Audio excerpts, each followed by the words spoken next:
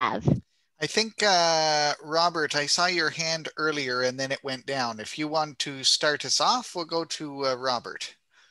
Sure. Hi, Mike. This is Robert Engelbretson in Houston. I'm kind of an interloper here, but I just wanted to say thank you for the museum. I think APH has done a fantastic job with it, and Larry Skutkin was absolutely right. Visiting the museum was kind of like a pilgrimage to Mecca for me. So it's I spent several hours.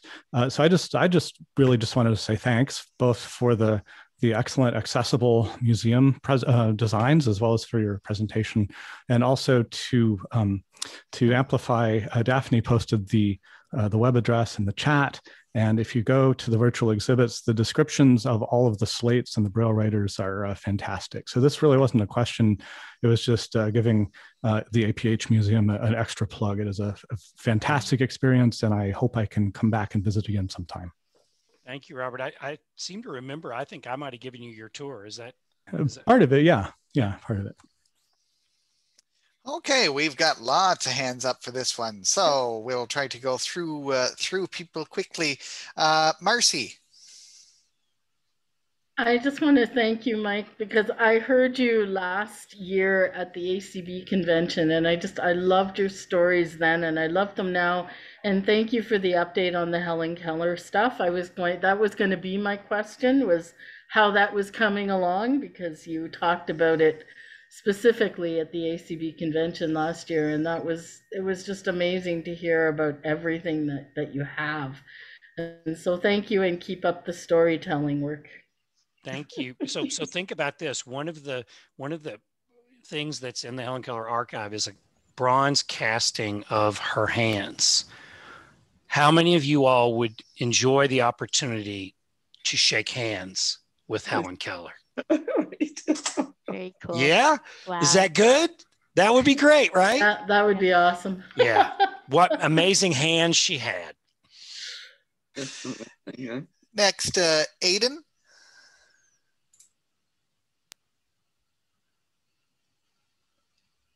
You're still muted. Yeah.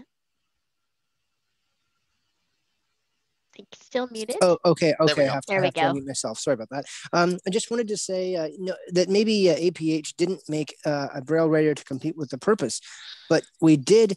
I do want to thank you for making the book port, the cheapest audio and Braille note taker and reading device that we use replaceable batteries. I think that we've ever had, and I think that's a very affordable way of showing Braille to blind people, and I'm glad to get to use one. I also have a question with the slates that you have. Do you have the one I saw from England, the read write slate, which has rollers, which allows you to roll the paper up and read what you write, and allows you to write in a forward direction as opposed to backwards?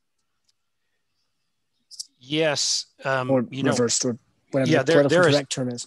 Yeah, there are several designs like that. In fact, they made a machine called a Stainsby Wayne Braille writer, but really what it is a slate that uses keys instead of a stylus, and then you roll the paper through it. So it's kind of like a hybrid between a typewriter and a slate. Lots of different ideas, Everybody that looked at it said, "Oh, I can do better than that," right? And so one of the fun things for people is just going through all those designs. Just to follow up to that, do we have any of those still being made in North America? Because that is I think one of the best designs, the one from the UK. I think slate manufacturing in general is way down. The printing house is gone. I think we only have 4 or 5 designs in our catalog right now. And none of them are currently actually being made here at APH. When I started here in the machine shop, we had 10 or 15 different designs. So yeah, I think slate use in general is way down. So that's a question that we need to see. What does that mean, right? Next, Kim. Oh, thank you so much. I really want to go there so much. You can't believe it, how much I want to go there. You can open our borders and we can get across. Maybe we can get to the museum. My question is, Did you always sort of collaborate with Canada? Like when did APH start kind of working collaboratively across North America? Because I know we would get books from APH, when I was in school studying and stuff. But I just wondered, when did you sort of form a relationship with Canada? Yeah, that's a great question. I don't really actually have a correct answer. I have an intuition more that, people, teachers in Canada we're going to be looking for sources for particular textbooks and products. They had the APH catalog, and we've always sold our stuff to anybody. Of course, you don't have access to the federal quota fund, but from the beginning of the Association of Instructors of Educators for the Blind, AAIB, there were always Canadian members in that group. So I think there's always been kind of a, listening across the border, talking to each other across the border, just because, you're going to take advantage of resources that are closer to you rather than, does that make any sense? But I don't actually know. I haven't researched this, but it sounds like a great research project. Yeah, it would be fascinating. And in order to get into the museum, do you have to book ahead? I know this must be different right now with COVID. We have been closed. We have been closed since March 17th of 2020. A sad, sad day, right? But we are reopening to the public on July 6th of this summer. We are open 8:30 to 4:30 Monday through Friday, 10 to 3 on Saturdays. We are free of charge. To come to the museum, you don't have to make any kind of arrangement. If you want to do a factory tour, we do a factory tour at 10 o'clock and at 2 o'clock, and those are free. You just show up about that time, and then we fill the tour. Okay. Vinny? Audio now unmuted. Okay, good. Good morning. This is wonderful. I've just really enjoyed all the presentations and yours. I grew up in the States, but never got to see all these things. I'm in Canada now.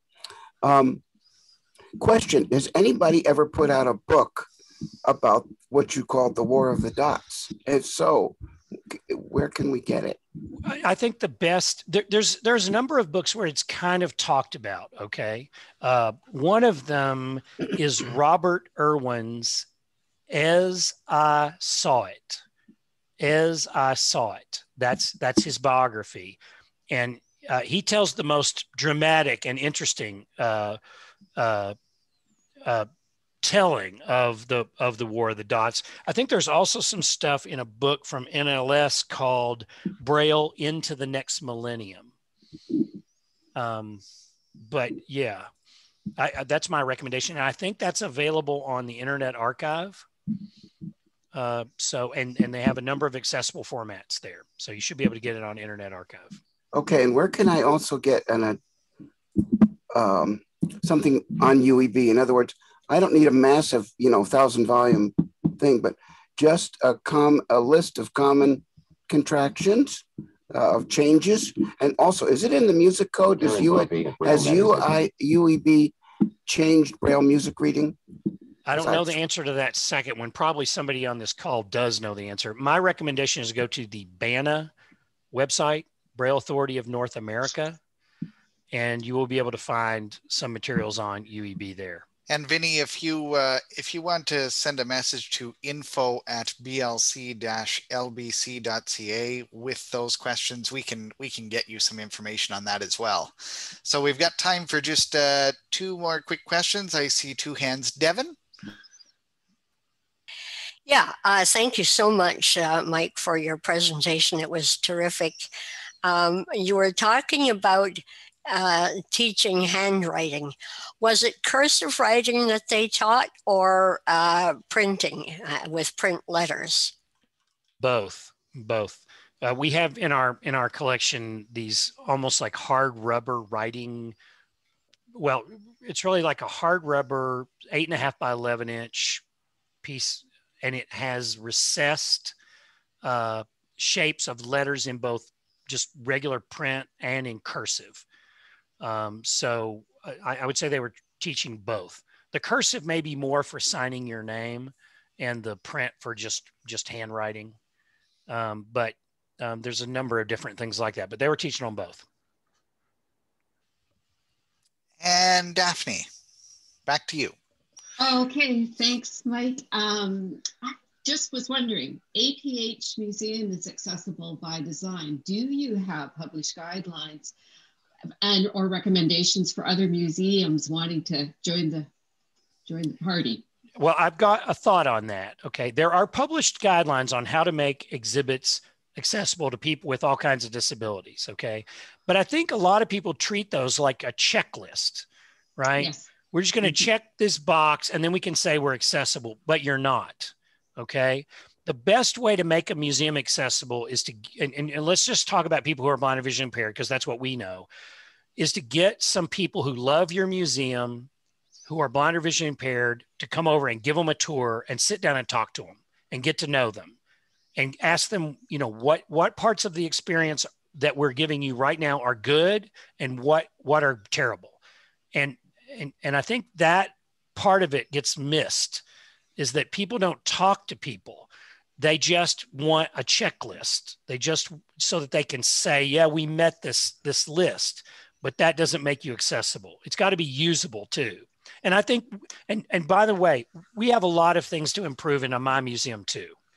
And the only way to do that is to have conversations. And I know that's what we're going to be doing over the next few years as we get ready to reinstall our museum.